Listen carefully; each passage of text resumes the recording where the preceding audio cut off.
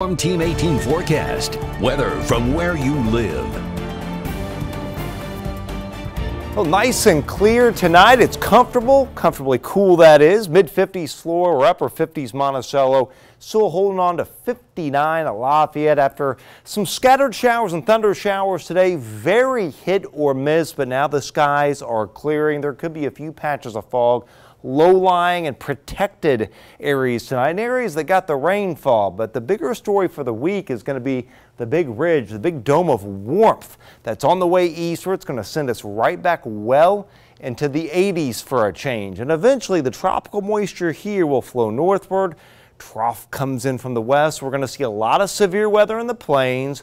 We stay warm. We will eventually get in on some of those storms, I would say a week from the start of this week. So it's a while before we're going to get additional rainfall. And if you didn't get it today, it's going to be a while before we get any good soakers. But you can see the variability in the rainfall amounts. We had up to 3/4 of an inch in the city of West Lafayette. But you head up by Klondike, not much rainfall. Less rainfall as you head down towards the Weoh Creek area down here towards Linden and Romney. We had up to 7/10 south of Dayton, and elsewhere had a report of an inch of rain here near Forest. We had up to an inch of rain northern Montgomery County, but again, lots of variability, and even parts of Carroll County had some heavier rainfall, but not much at all in Cass County. And certainly the biggest rains were up near Chicago, where we had up to 5-6 inches of rain this morning. But lows tonight 47 to 52 for a cool start at the bus stop tomorrow morning. It's a 68 to 74 high tomorrow. Think about tomorrow is we're going to have cumulus clouds kind of bubbling up like you see in this picture.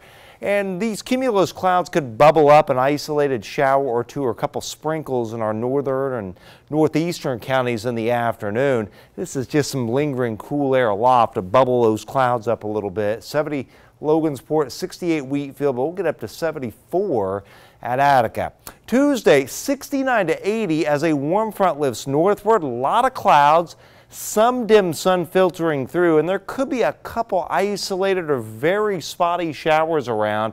A lot of it will be drying up on the way down, but some may make it down to the ground. So still a couple showers. 69 Winnemac to 77 Attica, 80 Petersburg as our warm front will be lifting northward. I can show you that right here. First things first tomorrow morning. The greatest amount of fog is back here in central Illinois. We'll have a couple patches around here and there. There are your cumulus clouds bubbling up tomorrow. Maybe a little sprinkle or isolated shower up here. Note the clock here. Tuesday morning, here come the clouds in from the northwest. Here comes your warm front northward. This is 3 o'clock Tuesday. Couple little isolated to spotty showers making it down to the ground. Then that warm front moves northward, and after maybe a shower or two Wednesday morning, after that it is mainly dry and the warmth will dominate. Eventually some of this storm action in the plains will impact us a week from this week. So let's dig into this. 73 tomorrow, 75 on Tuesday, but 83 on Wednesday, and it's very warm Thursday, Friday, Saturday, and Sunday. Highs well into the 80s, lows in the upper 50s to about 60. Finally, we'll get some of the showers and storms from the plains by Tuesday of next week.